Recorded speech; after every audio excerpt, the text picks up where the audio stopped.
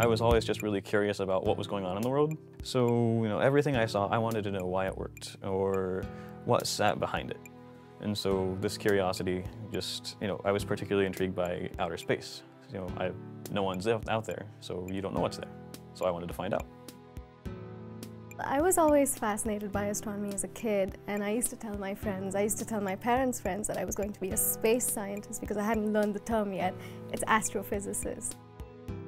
I remember laying awake at night as a kid with my head just hurting because I was thinking about the universe, and I was trying to think of something that's bigger than the universe or something that was older than the universe. And I think that was one of the reasons why I decided to go into astronomy, was that I wanted to be a part of this field that's trying to answer these unanswerable questions.